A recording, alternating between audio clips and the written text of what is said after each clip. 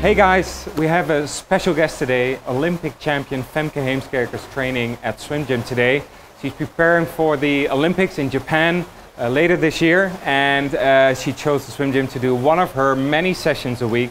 She trains approximately somewhere between 16 to 20 hours in the water, and then tons of work on dry land and in the weight room as well. Today she's going to do a very nice set, a long set as well. And we're going to give you a glimpse of it. She's going to start with a nice warm-up of 300 meters of mixing strokes.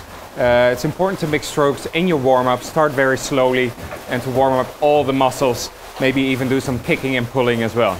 As a preset, Femke is doing some underwater work. That means she's going to do some streamlining and some streamline kicking. Really important for starts and also the turns. Swimmers in competition, they can go up to 15 meters underwater, and they're extremely fast. A guy named Michael Phelps invented it basically, and if you have a strong kick on the water, that really sets you off on the right foot. Femke's pretty good at it, but it needs work almost on a daily basis.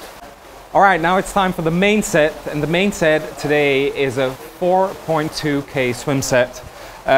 It's a mix of slow-paced endurance swimming with some nice speedy intervals, and it's a 3-round set.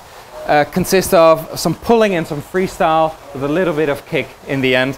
Femke is going to do a 200-meter pool in an average of 2 minutes and 23 seconds. Then she's continuing with a 2 times 100-meter freestyle on a pace of 1 minute 10 each 100.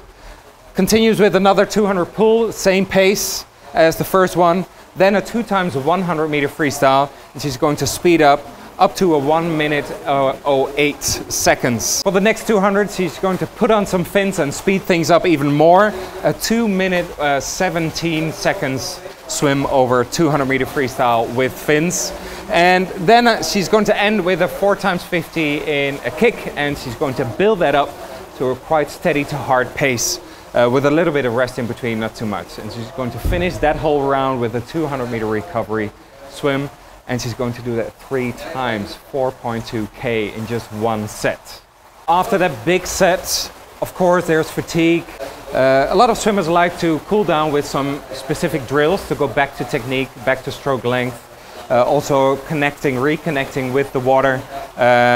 So for the next workout, you're starting off with some proper technique. So at the end of the workout, do some drills to really prepare yourself for the next training session.